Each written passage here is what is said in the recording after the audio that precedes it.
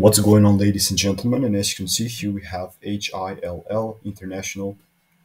It's 60.34% up today.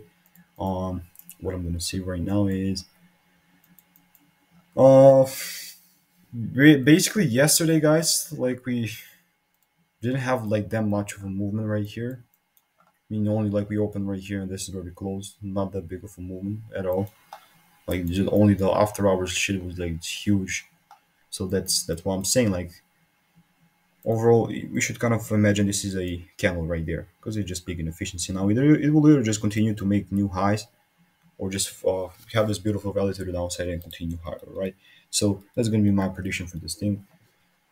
Either to just make something like this to make continue to make new highs or just do this. So again, this is not financial advice. Let me know what are your thoughts and goodbye.